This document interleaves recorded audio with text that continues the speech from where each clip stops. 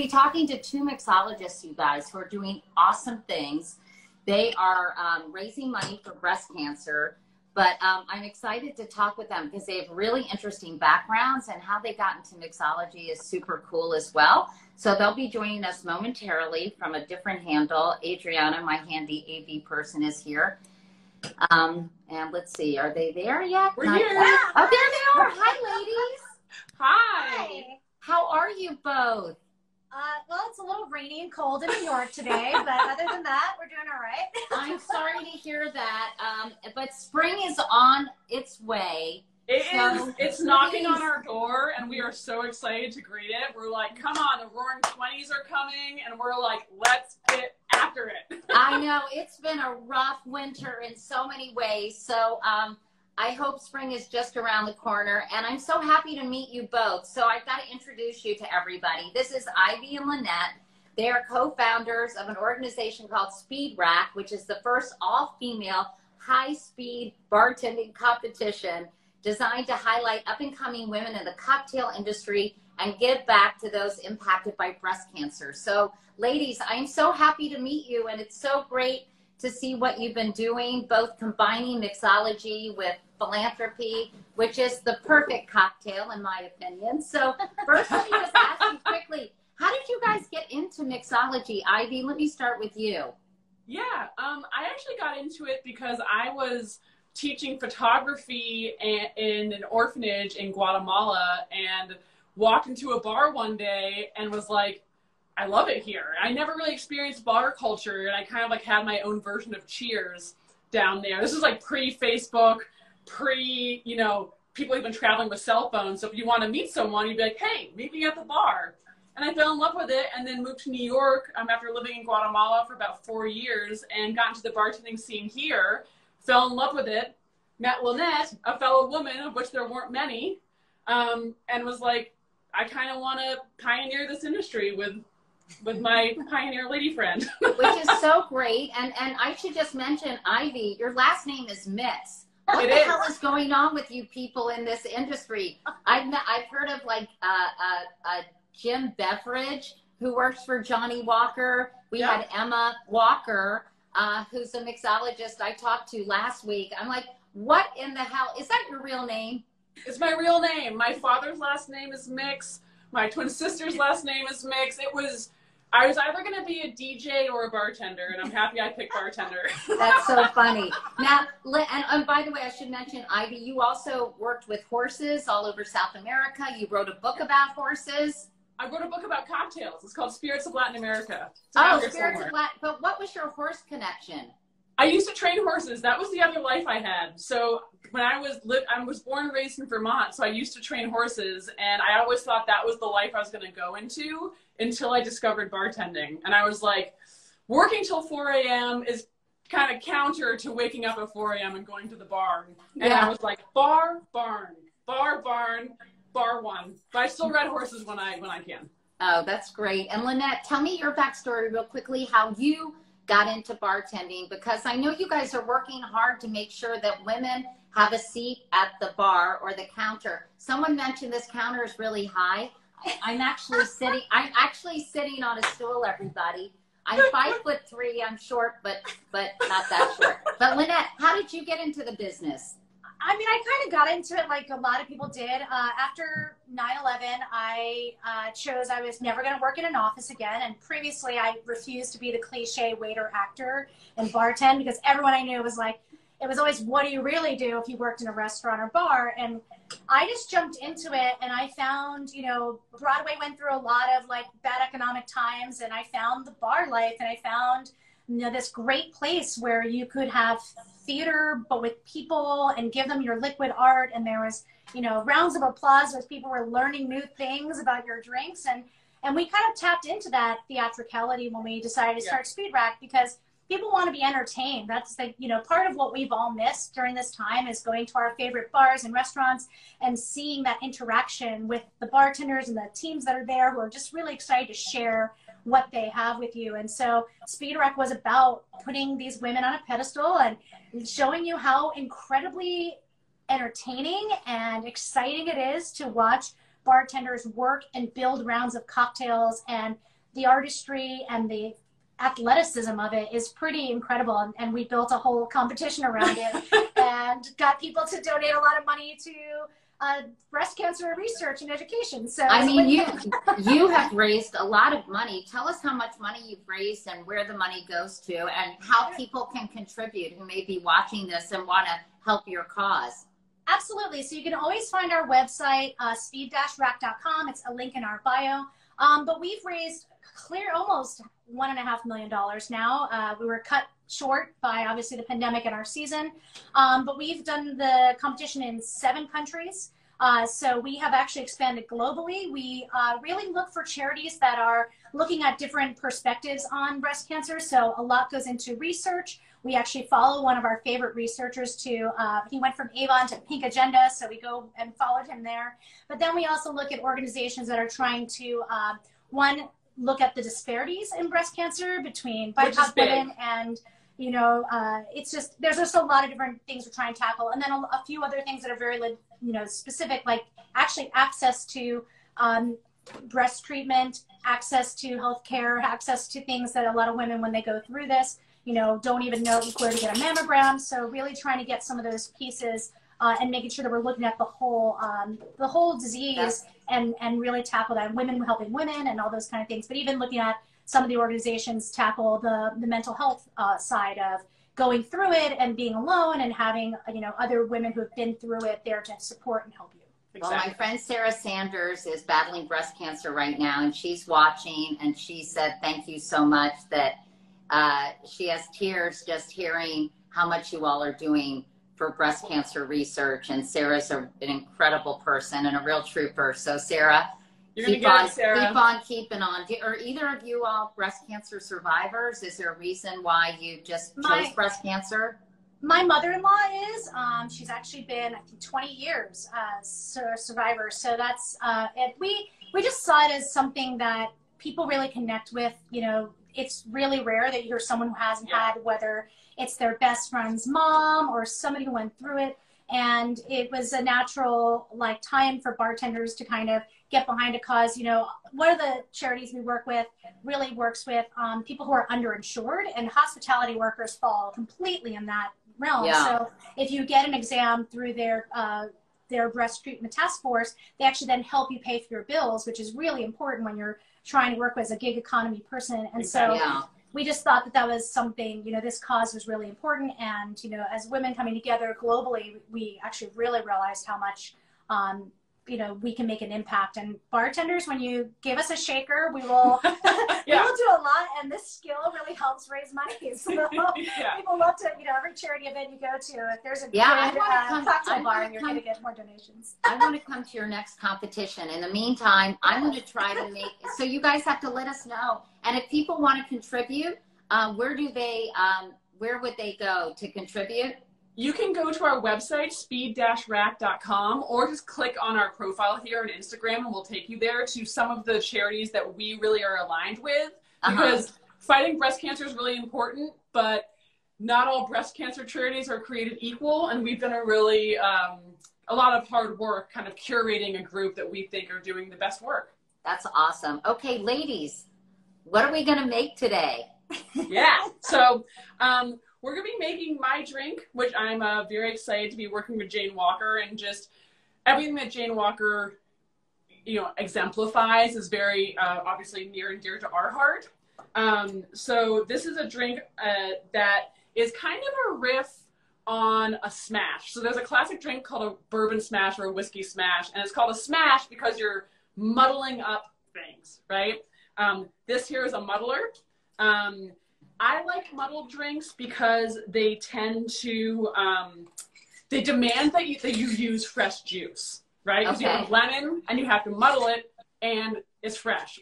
Because if you use like that type of juice, if you like go to a store and it's like the type of juice you get in like the fake lemon, it's not very tasty. It's oxidized, it's gross. So if you tell someone you must muddle this lemon, it works out a lot better. So my drink is actually, we've got obviously the star of the show, Jane Walker, but we also have a bit of Pimm's. This drink is inspired by a certain fantastic, I'm not actually sure if I'm allowed to say her name, but she's won quite a few tennis matches. That's a hint. She's a complete icon. And when I think of like keep walking and like keep fighting against the system, this woman, initials are SW. Again, I'm not sure if I can say her name. She's amazing. And Wimbledon is a. I was actually supposed to go to Wimbledon.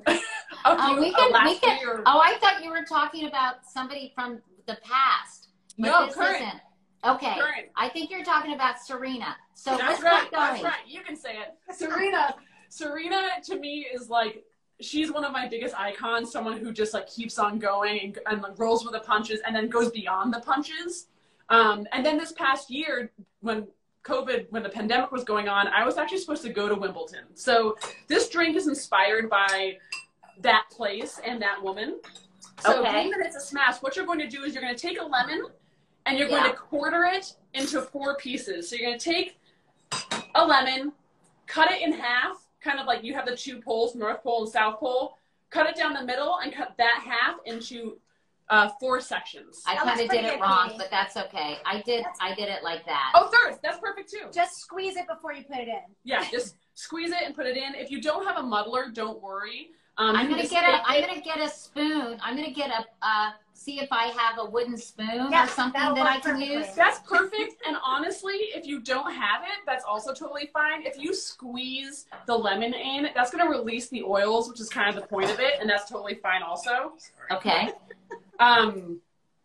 So then you're gonna take some mint, and you're gonna take your nice fresh mint, and you want to take off the stem, and you're gonna put about 4 to 6 mint leaves in there, give or take, off the stem. So I did 4 lemons. Is that okay? That looks great. That's perfect. Yep.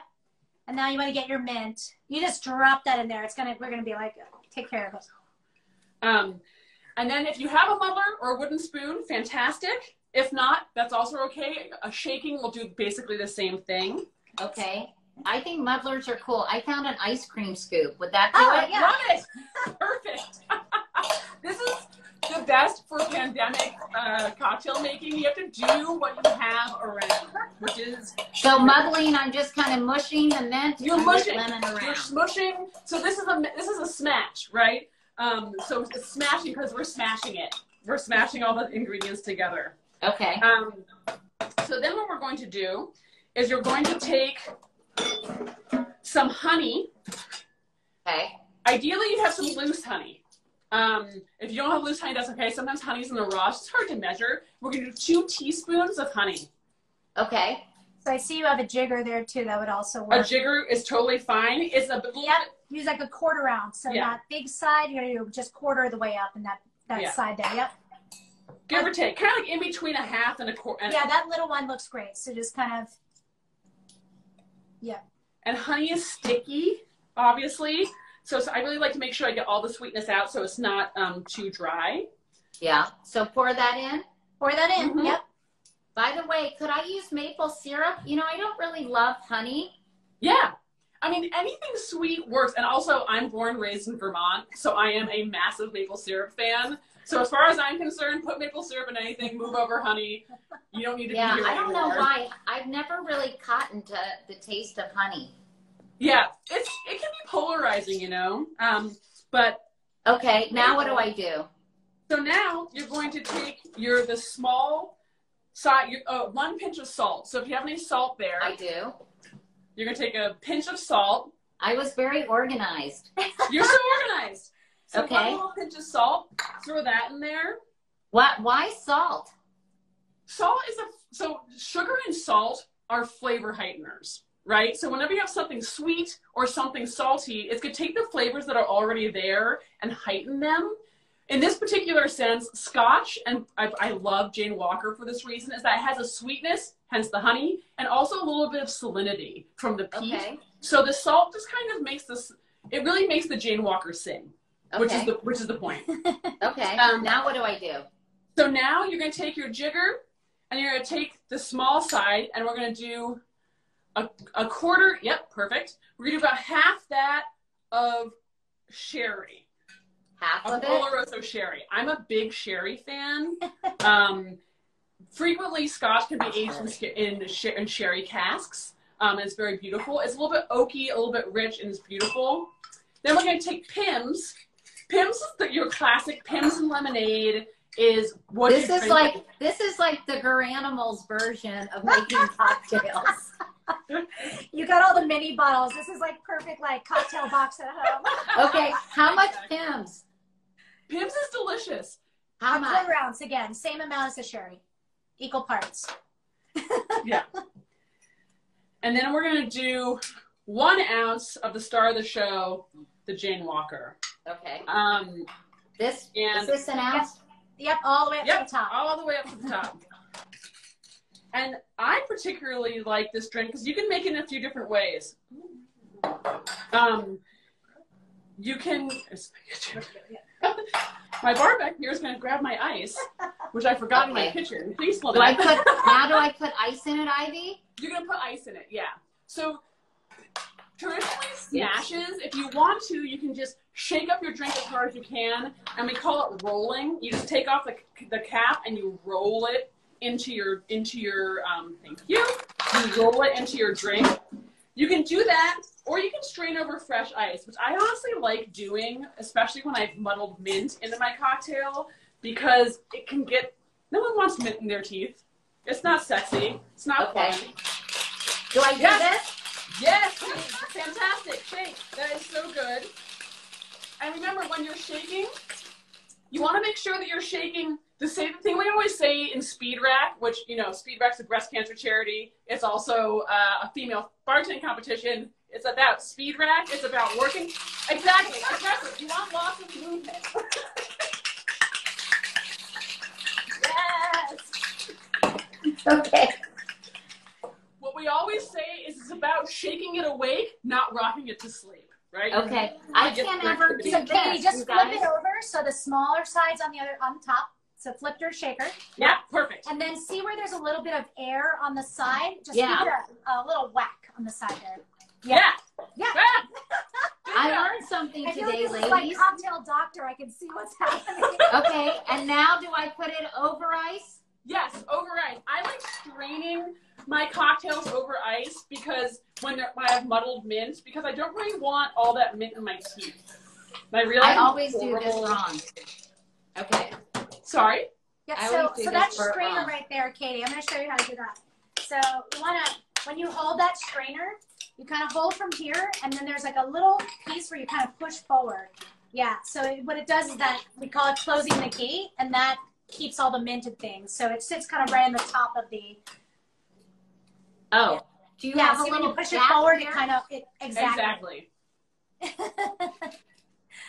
I realize I haven't made Lynnette one, so I'm going to have to make her one after we do this. I'm a bad host. I'm just going to have my Jane. Yeah, right? Yeah, we're not. That didn't make a very big drink, ladies. I know. It's because you can make this larger if you want to, but because we're all about consuming responsibly, it's about not necessarily having that much alcohol per drink. So you're welcome to have more.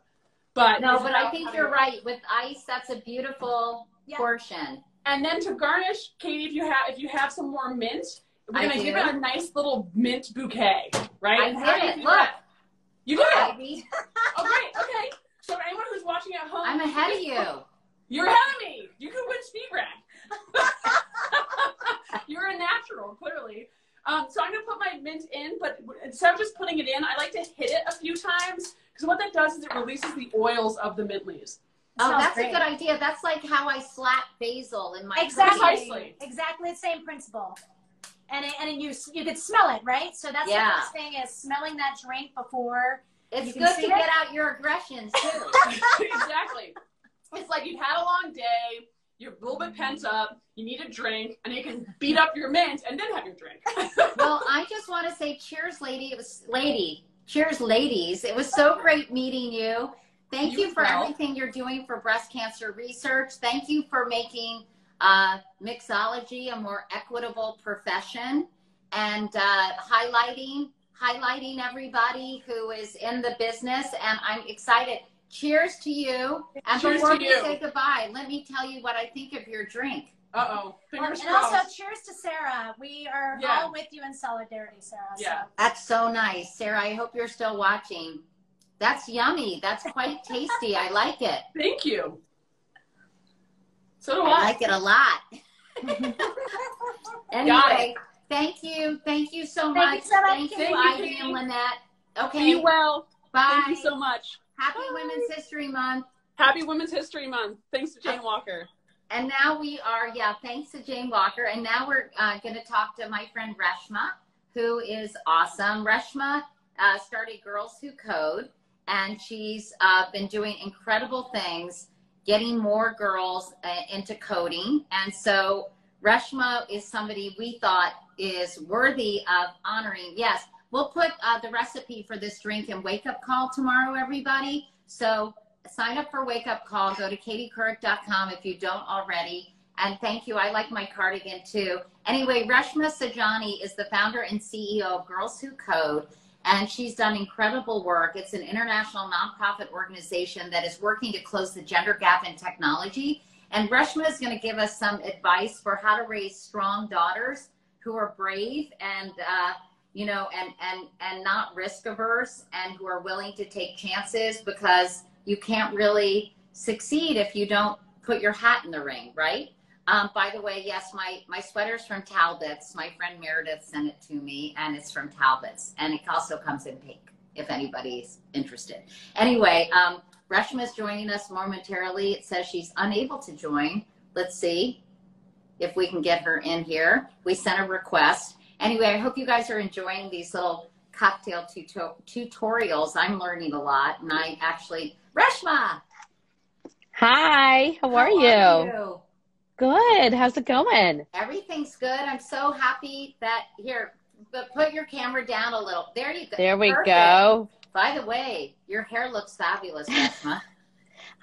That's what I've learned in COVID, how to do my hair and how to do my makeup. So well, it's working for you, girl. I love it. So Reshma, I just want to share your story with everybody who's watching, because you've done incredible things for girls in technology. You started Girls Who Code in 2012, right, Reshma? Yep.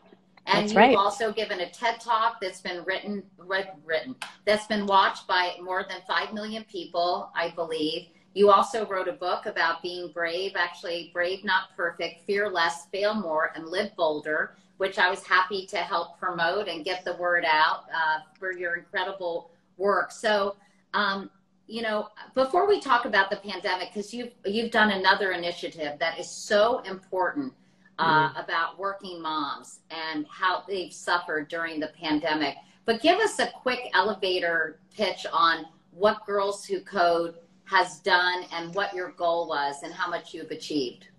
Yeah, so when I started Girls Who Code, so Girls Who Code's a movement to close the gender gap in computer science and technology. Less than 20% of the technology workforce is female, and we want to get to 50% by 2030.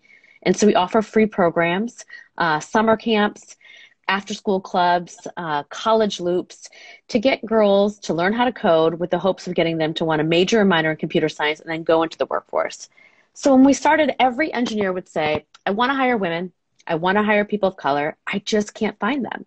So over the past 10 years, we built the pipeline. We taught 300,000 girls to code. We've reached over 500 million.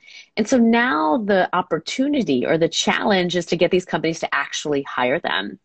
And so people always have to ask me, what happens when girls learn how to code? And when girls learn how to code, we solve climate, COVID, and cancer. Because girls are change makers. They're going to heal us. They're going to save us. And you have daughters, right? Yes, there's two of them. And there's something about girls who see a problem. Maybe their mom's obese. Maybe their brother's dyslexic. Maybe their best friend is getting bullied at school. And they say to themselves, I want to solve that problem. And so if we can create and inspire more creators, if we can have more innovators who are girls, who are young women, I think we can change the world. I think you have, and you're in the process of doing it. And you say the big challenge now is to get companies to hire them. Are you finding that now, especially after Me Too and Time's Up and even Black Lives Matter, these movements that have said, you know, the status quo needs to change. Are you finding that companies are willing to, you know, to hire some of these young women that you've trained and who are so talented in coding? I mean, not as fast as I would like. I think that many companies still believe it's a meritocracy and that they don't have a problem. And so you really have to work to root out the sexism and the discrimination. You know, you have to really tackle privilege and tackle bias head on. And so you have to do that kind of deep dissection of your culture and admit that you have a problem. And I think a lot of these companies have a hard time. And then listen, COVID happened. And what we found is almost 40% of our students that got their internships reneged or their full-time offers reneged. So here we were about to put into the pipeline talented young women, Black and Latina women, women of color, you know, diverse women. And then all of a sudden companies weren't hiring at the same rate, or they were making different types of decisions. And so we're back. And I think we again have to continue to exert that pressure. I mean, to me, it is a crime that many of these Fortune top companies, you know which ones I'm talking about, you know, they know what I've had for breakfast this morning. They know what I'm doing this weekend, but yet they can't move the needle more than just a percentage or two. You know, if they treated diversity like we treat finding talented football players, we would have solved this problem a long time ago. And so I think in this moment, we have to put on that pressure. Well, I think the pressure is on, and I think they get almost embarrassed if they're not making changes internally, and hopefully we'll keep their feet to the fire. You know, I did that hour on women in technology, and for National Geographic as part of my series, and it was frustrating. It's sort of like death by 1,000 cuts, and those attitudes that have to change inside these companies, not only in terms of hiring, but in terms of retention and changing the culture. So it's a place where women really truly feel they can strive and thrive. But you're doing this other awesome thing now. You have this Marshall Plan for Moms, Reshma, that you started during the pandemic. 2.3 million women, I think, lost their jobs or left the workforce during the last year because of the pandemic, because of unequal responsibility in the home. And we have set ourselves back decades in terms of the progress we've made with women in the workforce. So you, once again, are attacking this issue head on with the Marshall Plan for Moms. Explain to everybody who's watching what that is. Yeah, so as you said, women are getting crushed in the pandemic. Mothers are getting crushed in the pandemic. You know, our labor market participation is where it was in 1989. So 30 years of progress gone in 9 months. And that happened for two reasons, right? The first thing is the schools closed and our childcare was unstable because we are one of the nations that doesn't offer universal childcare. And so because we had to log on our kids at 9 o'clock, 10 o'clock, and 11 o'clock, you know, so many moms had to go on food stamps, move in with their parents, take the third shift, say no to that promotion. And they left the workforce. And the second reason is that many women found themselves in jobs that weren't pandemic proof. Retail, education, healthcare, these jobs aren't coming back. And so these two forces pushed women out of the workforce. I saw this happening kind of real time because, you know, so many of my students are under the poverty line, are Black and Latina. Black and Latina women lost jobs at 4 times the rate of white women. And it felt like nobody was saying anything. You know, my son is in public school in New York City, and, you know, the mayor figured out the cost of the HVAC equipment and the cost of keeping teachers safe. But he didn't figure out the cost of me and the consequence of me and women like me having to lose our jobs, you know, to homeschool. And that thought that you didn't even think about me, you didn't even ask, scared the hell out of me. And I saw too many women, you know, lose their dreams, lose their mental health, lose everything, their dignity, you know, in this year. And for it to happen so fast. So I was like, where's the plan? Where's the plan? And there was no plan. And so I wrote an article and then launched a campaign saying that we need a Marshall Plan for Moms. We need a 360 plan. We need cash payments to mothers. We need to finally pass paid leave and affordable childcare, two things that, you know, we've been fighting for forever. And we need to retrain this workforce. And as mothers re-enter, we need to make it possible for them to, you know, survive and thrive. Flexibility, remote working, on-ramps, et cetera. I mean, I could go on. But the point is, we need a bold plan. How optimistic are you with the first woman vice president? Which is so shocking that that is even a first at this point in time.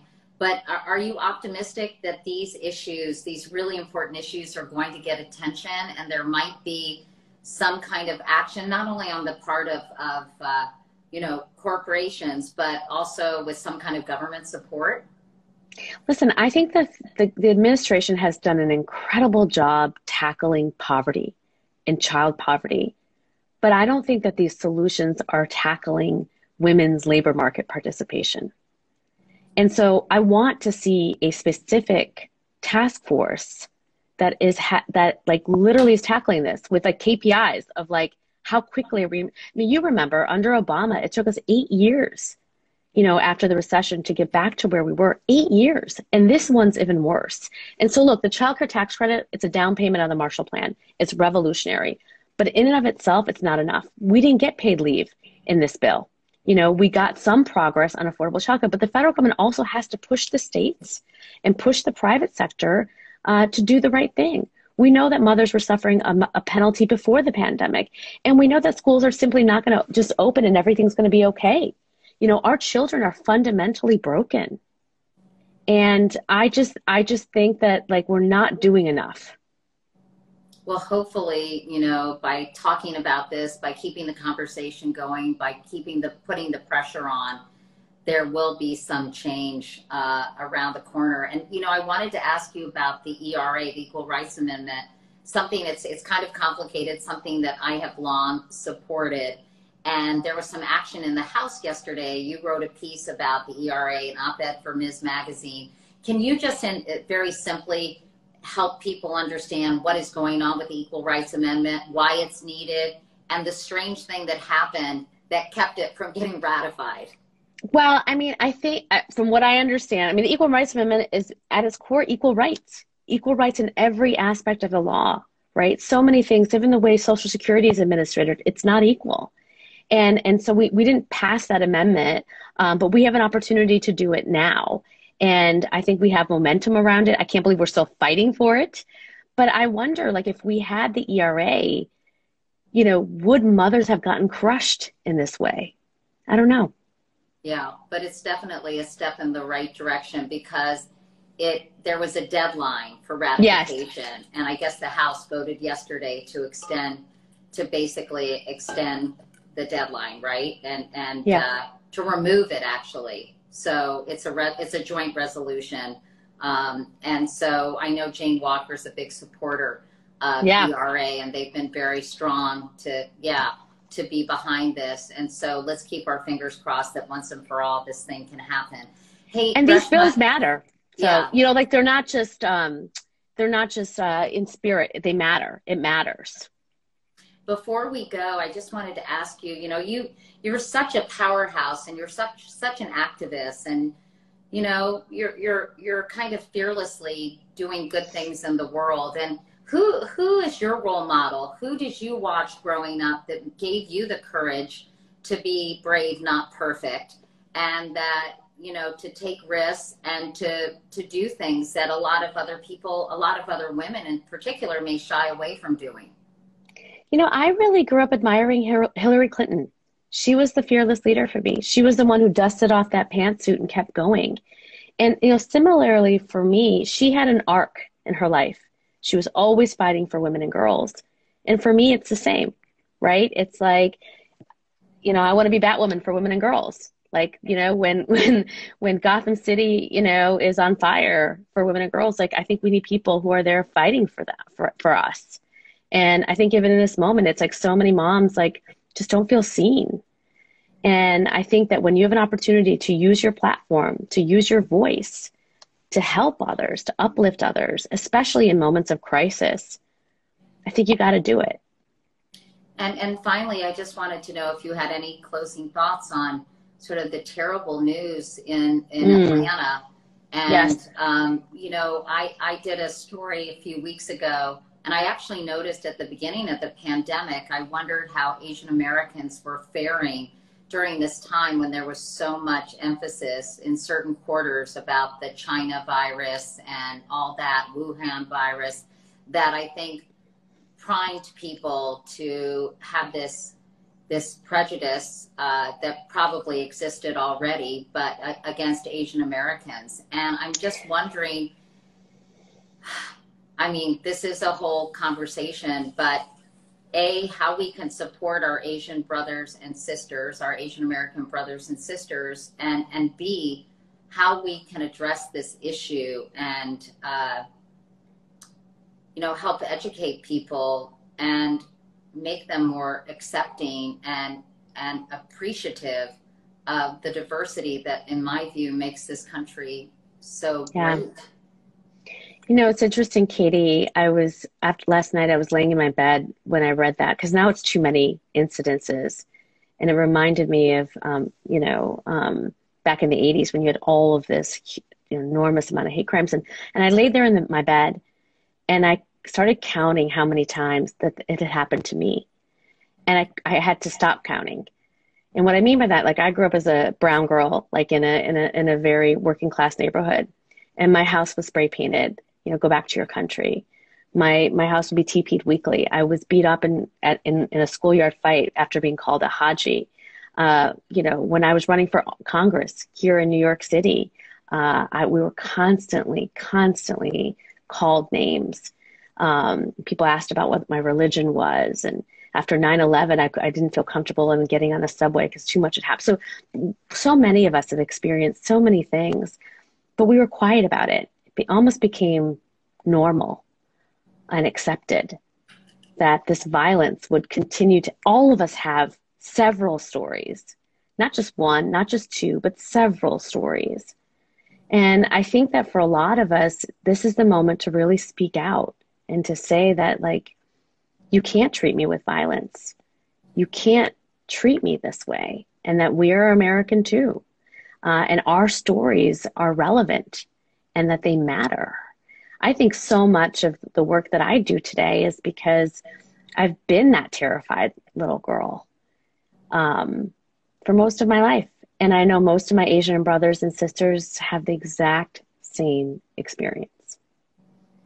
And so this is really, I'm sure, hitting home for you. And I think that, you know, I think one of the positive things we've witnessed in the last year or so is people speaking out, feeling empowered to tell their stories and say that they don't have to sublimate their experiences, you know, for the sake of assimilation, that you can be proud of your heritage and proud to be an American. Yeah. And people need to really just understand that this country doesn't belong to one particular group. It belongs to everybody. And that's right. That's right. And our Black brothers and sisters have led the way, you know, because of Black Lives Matter. And we know what it means to be anti-racist. And we know what it means to fight for your identity and your place. You know, when my father came to this country, every day, every week, Katie, he would go to Toastmasters to get rid of his accent. He changed his name from Mukund to Mike. Everything was about fitting in so you didn't face violence and harm. Think about that. And so we've come, hopefully, we thought, you know, such a long way, but we have so much longer to go. And I think when we share our stories, you know, Asians, our Jewish brothers and sisters, our Black brothers and sisters, all of us, you know, if we share our stories and our commonalities and our experiences, I do have hope and faith that this country, you know, at its core is good and people are good. And the more we share our stories, the more we can heal. Well, that's a really wonderful way, I think, to end this conversation. Reshma, I'm such an admirer of yours. I think you know that. Thank you. I really appreciate everything you've done and all that you've contributed in your young life. Not so young, but thank you. And I love you, Katie. You are always lifting women up. You're always lifting me up. You've done so much, and you've used your platform, your power, to be generous and to lift up others. So thank you for that. Well, thanks. I never feel like I do enough, so I appreciate that. You do. Anyway, Reshma Saujani, thank you. Great to see you. Hopefully we'll see you Thank when you. things when things calm down. And I just want to say thank you to everybody who has been a part of this conversation. I love the community that I always say that we built here on Instagram, and love my followers so much, most of them.